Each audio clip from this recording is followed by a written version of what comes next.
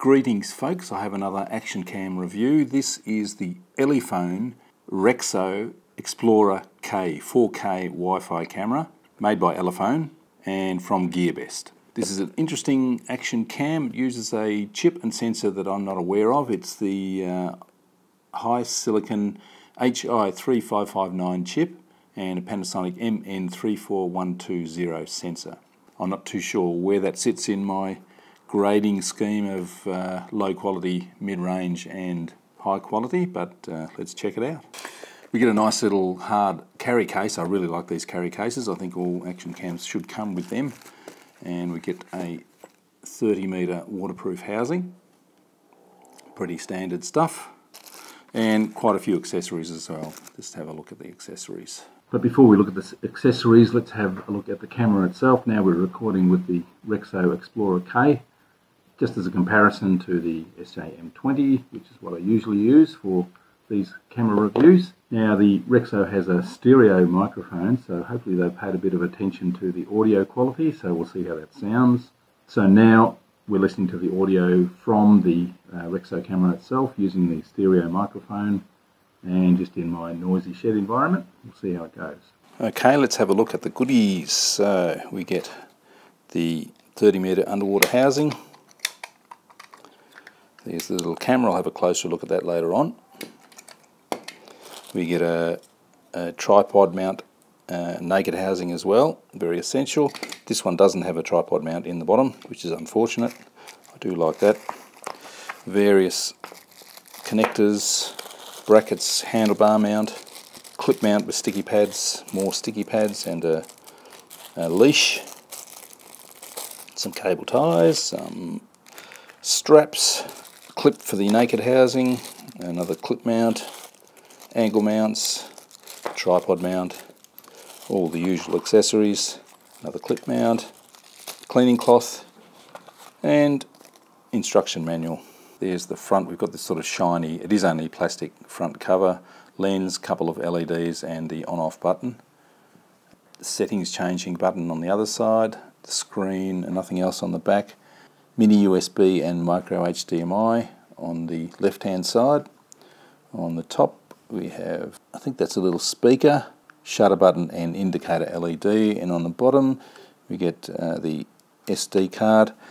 It does recommend that you use U3 class at least, so that's the SanDisk Extreme style cards. The SanDisk Ultra isn't really fast enough for 4K 30 frames a second. And the battery door, let me pull the battery out, and we have a 1200 milliamp hour 4.4 watt hour 3.7 volt LiPo. That's a decent size. Alright, let's turn it on and have a look at the menu structure. That sound is absolutely terrible and you can't turn it off, unfortunately, so Elephone, with your first firmware update, please get rid of that turn on sound. It's awful. As usual, you push the shutter button at the top to start and stop recording, and we get a little counter here telling you how long you've been recording, what percentage is left on the SD card, your battery charge level, the mode you're in, and the resolution and the time remaining left. You push the front mode button here to change between record, photo, multi-photo and settings. Wi-Fi on and off, looking at the files and back to video recording. If we go to photo, then you can see same sort of thing. It tells you the resolution, pixel size, number of photos you can take. There we go. Now, if you push the little Wi-Fi button on the side there, we can change from video to slow motion, loop recording, time-lapse recording. I've done some fun time-lapses, so I'll show you them in a minute. Video plus photo at the same time, and back to video. And by pushing the front button you can go down and change the resolution. This is 1080 30 frames a second, 4K 30, 2K 60. You don't get a choice of 2K 30 for some reason. 1080 60, 1080 30, and back to 4K 30.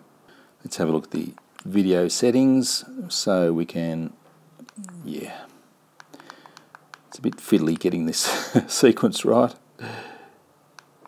Okay, pushing the front button. Turn the microphone on and off. You can flip the image recording upside down, on-screen display on or off.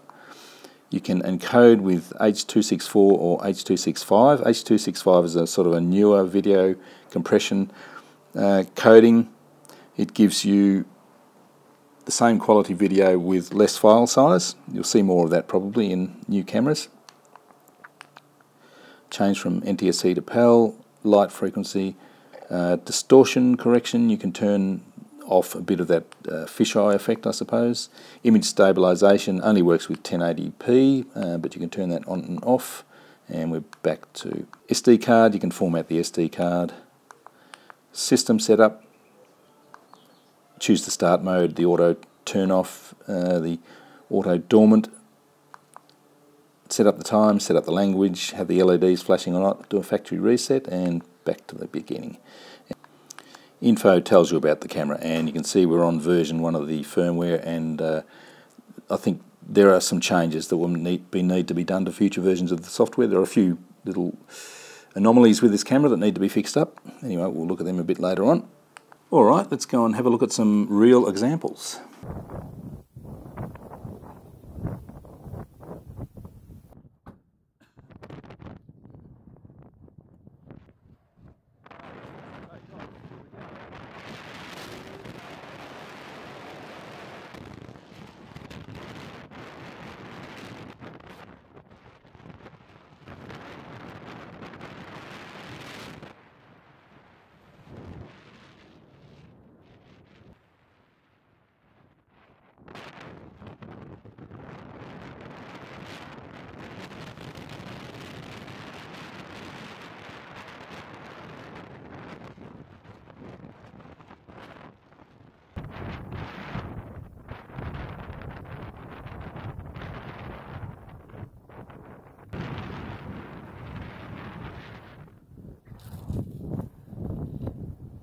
Well, that's a sort of a landing.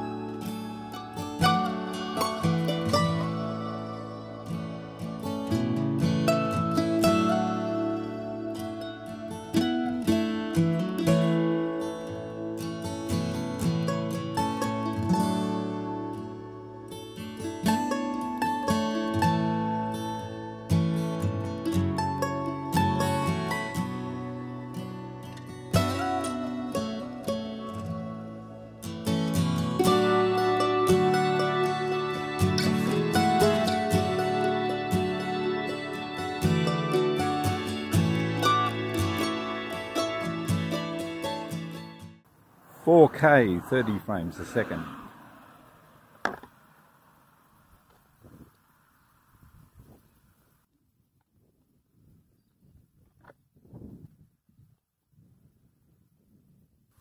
.2K, 60.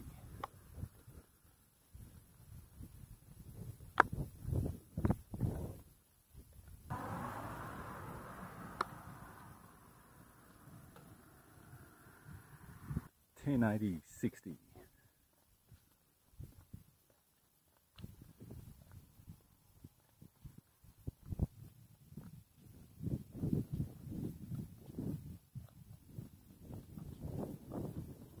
.1080, 30.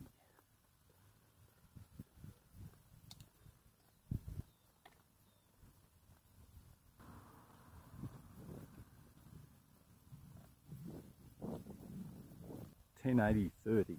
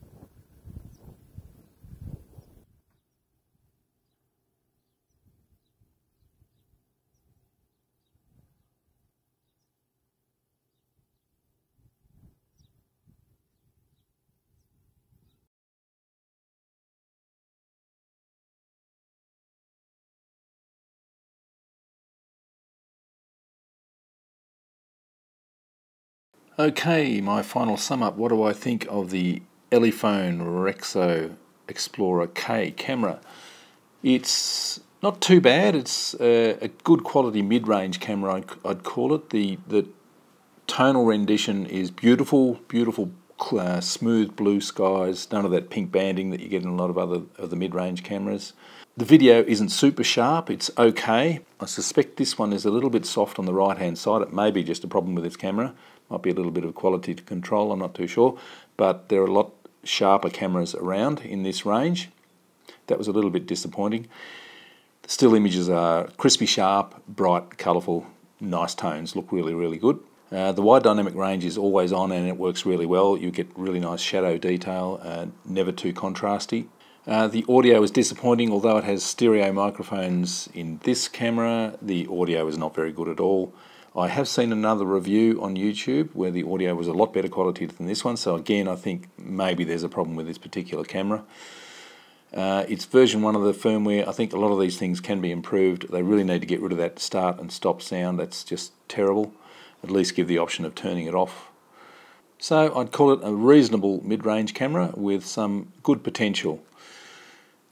The Elephone REXSO Explorer K 4K camera from Gearbest. Thanks for watching.